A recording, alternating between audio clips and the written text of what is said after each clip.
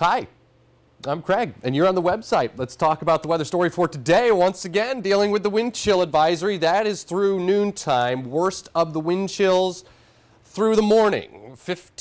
minus 15 to minus 25.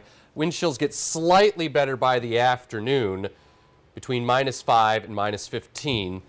So if you're heading out, you'll need to bundle up. It's going to be a brutally cold day. A bright day here across the Twin Tiers with a lot of sunshine. 5-degree guarantee is only 12, way below normal. So we headed to tonight, skies are clear. And through the course of your Wednesday, a lot of sunshine expected, but still cold. Temperatures recover slightly into the teens, mid-teens for highs. That is about it, but temperatures do get better, as you can see reflected here in your 7-day forecast. 12 today, 16 tomorrow, off a morning low of minus 2. Feeling better here on Thursday.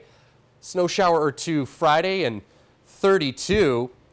34 Saturday, maybe a little bit of rain, possibly mixing with some snow. Guess who makes an appearance on Sunday? Punxsutawney Phil. Super Bowl Sunday, and a temperature of 30. That's your update. Thanks for being here on the website. Have a good day.